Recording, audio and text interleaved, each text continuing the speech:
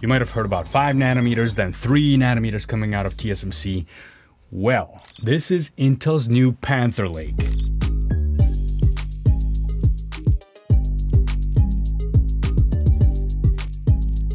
Not 5 nanometers, not 4, not 3, 18 angstroms. Yeah, they needed to switch to a new unit because we're getting pretty small now. It's smaller and it's denser, and it could change how our laptops feel when we build code and run local models. And last week I visited Intel's Arizona fab. It was huge. I couldn't film inside, unfortunately, top secret stuff, but I left with enough to ask the only questions that matter for developers and LLM tinkerers. Will builds finish faster? Will tokens per second go up? Will battery life stop crying? However, the only thing I have to go on is what they showed. I don't have any units to test yet. That's coming up hopefully very soon. For now, all we have is some numbers, and I saw some demos that they presented live. And what Panther Lake aims to do is to bring Lunar Lake style efficiency together with Arrow Lake style multi-core performance all in one chip. I've tested a bunch of Lunar Lake stuff on the channel as well as Arrow Lake stuff. If you've been following along, you know, software developer tests,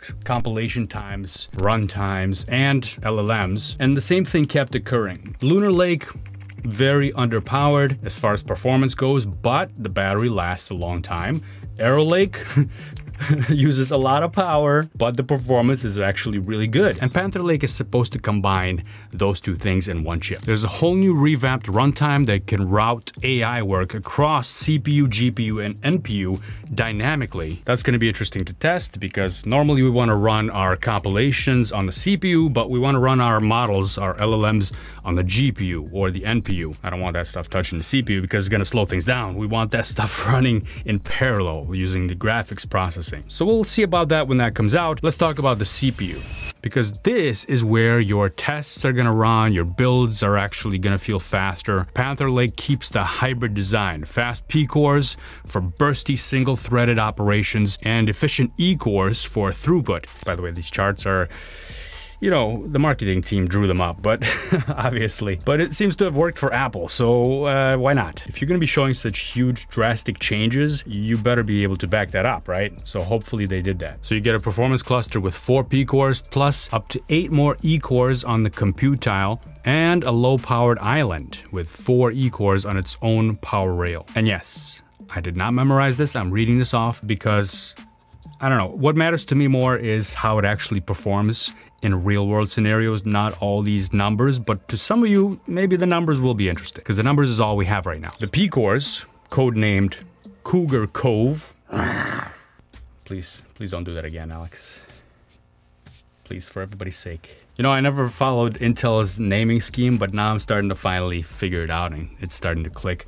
The cores have their own names, like Cougar Cove. This is a nice chart of that. In Panther Lake, it's called Cougar Cove. In Lunar Lake, it was Lion Cove, and in Arrow Lake. And then in Meteor Lake, it was Redwood Cove. These are the P cores, performance. And then E cores had their own name, like Crestmont, Skymount, and now in Panther Lake, Darkmont. So on Cougar Cove, Intel focused on smarter, not wider. So that means snappier single thread for editor responsiveness. Probably your Electron apps are gonna go faster. So that's gonna be a win for VS Code, for example, and editors like that. P cores together with the E cores, which are efficiency cores, add up to 16 cores total. E cores add more efficiency tricks like nanocode and loop stream gating. Basically, the net effect is that it's supposed to be snappier single thread and steadier multi-thread at lower watts. Now the GPU is gonna have some nice updates. There is a brand new architecture, the Xe3 iGPU. This Xe3 GPU tile can have either 4 cores or 12 Xe cores. There's gonna be 3 different configurations of this chip. 1, 2, and 3. This is the big one right here. So bigger caches, better utilization, plus XMX engines for int8, FP16, BF16, TF32. These are the matrix multiplication engines. That's going to be useful for quantized 7B to 34B local models without an eGPU. So we're still going to be size limited, as we typically are on iGPUs, but it's supposed to be faster. NPU is another story. NPUs are very vendor specific. That's why you don't see too many libraries addressing them. Only very special software that's for Intel only or for AMD only really uses the NPU, but Supposedly with OpenVINO 2025, you're going to be able to dynamically allocate it based on the workload, based on the chip that you're running. This NPU is going to be Gen 5 with FP8 and programmable activations. FP8 is a pretty good quantization for very little loss, but still being small enough to be able to run on small devices. And as I mentioned, OpenVINO 2025 is going to be the new version that can route the work across the CPU, the GPU, and the NPU. I'll of course have to test the impact of this in tokens per second and watts later on when I get these devices in. How does this compare with real numbers that we have right now? So recently I just did an Arrow Lake mini PC test. Here's one of them. This is the B-Link GTI 15. This does have a PCI slot. You can check out the video. I'll link to that down below. But this has the Arrow Lake chip in it. It's the Core Ultra 9 285H. And I confirmed that it did run pretty high wattage, even at idle time. But the numbers that I got, the performance numbers, is kind of what we can expect from Panther Lake, maybe with a slightly higher performance. So these days I'm constantly flipping between models. GPT-4o for notes and email, Claude for code refactors, Flux for image generation, Kling for video, 4 tabs, 4 bills, and counting. Enter Chat LLM Teams. There's one dashboard that houses every top LLM, and Route LLM picks the right one for you for a given task. O4 Mini High for fast answers, Claude Sonnet 3.7 for coding, Gemini 2.5 Pro for big context, and even adds GPT 4.1 before ChatGPT has it. Chat with PDFs and PowerPoints, then generate decks and docs and do deep research all in the same chat. Need human-sounding copy? The Humanize toggle rewrites text to beat AI detectors. Spin up agents and run code with AI Engineer. I built my first bot in just minutes. Track artifacts, create GitHub pull requests, and debug from the same interface. Need visuals? No problem. Use Flux or Ideogram and Recraft for images, Kling, Luma, and Runway for video, all built in. And the kicker is just $10 a month, less than one premium model. Head over to chatllm.abacus.ai or click the link in the description and level up with Chat LLM Teams. Looking at Geekbench, Arrow Lake multi-core was about 15,000. Panther Lake should hit similar numbers at about 30 to 40% lower CPU power. I know it doesn't sound like amazing, but it's gonna be really good when it comes to running in a laptop, because that means you're gonna be able to run really powerful things really fast and still have 24-hour battery. I'm not quoting how much battery is gonna be, very vendor specific, right? We don't know those numbers yet, but long battery life is what we're after. On an x86 architecture, speedometer 3.1 on Arrow Lake was about 38.5, so I'm expecting about 40 to 44 on Panther Lake. That's from those smarter bursts. The .NET large project build that I did with 100,000 namespaces and classes. The Arrow Lake machine took about 88 to 94 seconds to build that at 70 to 80 watts usage. I'm estimating Panther Lake to be about 75 to 85 seconds at lower wattage thanks to better sustain and perf per watt. At idle, Arrow Lake was about 45 watts in my setup. Panther Lake target mid to high 30s. Now, of course, this is going to be all OEM dependent. That means that maybe LG will make something different.